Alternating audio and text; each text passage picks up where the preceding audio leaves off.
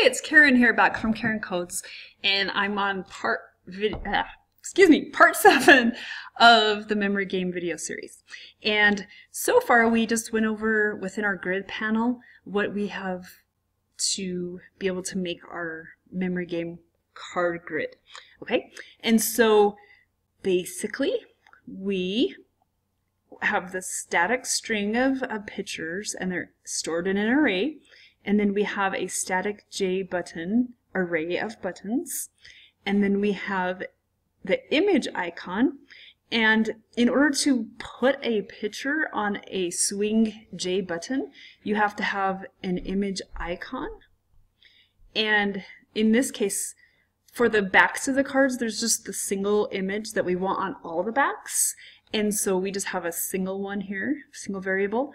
And in order for that to work, you have to say new image icon, and then this dot get class. And when it says this, it's referring to the grid panel component, and the class is going to be here. Let me show you what that means. Get class, get resource, and how I can show you is by saying copy qualified name.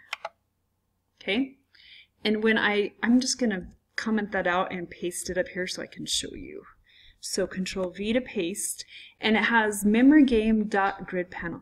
So this is the class or package, memorygame, and then .gridPanel, and get resource, and the resource is images/newstar.jpg. That's just what I chose, and you can change that path name to whatever yours happens to be for your card backs. Just make sure that it matches. And over here, there's, instead of a slash, you'll see a dot, and over here, for the actual file name, you see a slash. So that's just the only difference I want to point out. And then right here, we have the image icon, and it's an array of icons. And all we do here is declare it. We don't actually initialize it or assign values to it until we're inside the constructor for the grid panel class. Okay, and so that's going to be lower down. And then we also have a variable that's private for this class only, and is the image icon temp. Okay, and again, we do not assign the value to that until we're within the grid panel game itself, or not game, constructor.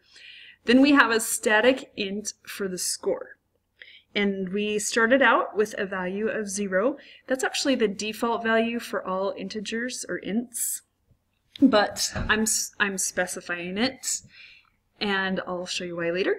And then right here we have the private boolean, and it's for game over. And I was just checking to see, okay, is the game over or not, true or false? And it defaults to false if you do not declare and initialize it here, because all I'm doing is declaring it.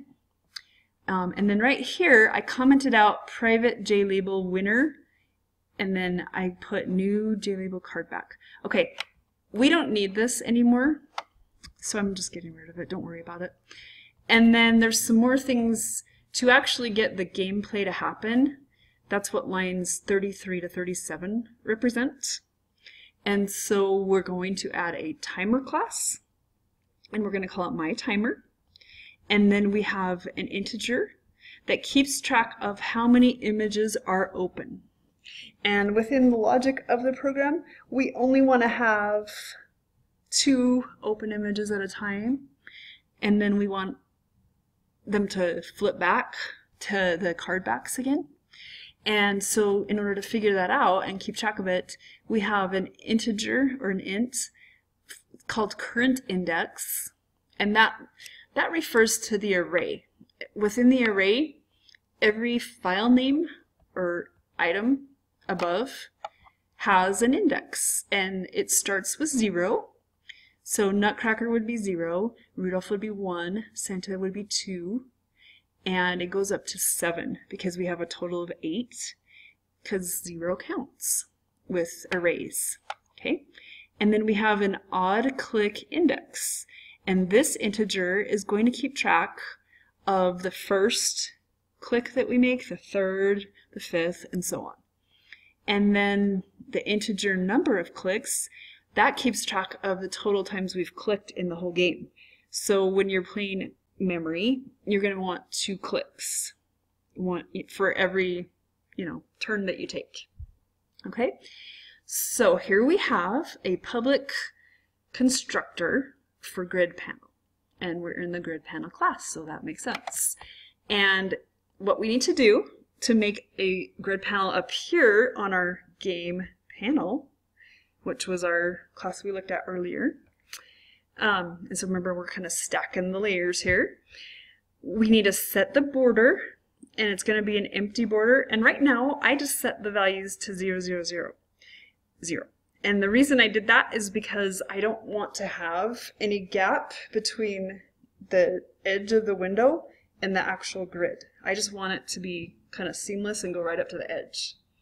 Like if you're thinking about it and you're doing like a Word document or something, your margins are going to be kind of like your borders. And if it's empty, then you're going straight to the edges. Kind of like you would if you're printing a photograph. But if you're doing a Word document or something, you'd want some space between the edge. Okay, so then you'd have numbers here. And for empty border, the numbers go top, left, bottom, right. So it goes counterclockwise, essentially, each number. Okay, and then set layout. I went ahead and made a new grid layout. And when you first type this out, you're going to get a red squiggly line. And as you hover over it, it'll ask you if you want to import it, and you do. And the import that you want is let me show you what the import list looks like. You're going to need color. You're going to need grid layout, and it's the Java AWT version, the util for random, and it's also going to be swing. So when you get a choice, a multiple choice comes up, you're going to choose AWT or swing in general. Okay? And let's jump back down here. And then right here you have set background. You don't have to set a background color, but if you don't, it defaults to just like the gray or silver, which is kind of plain. So I just set it to white.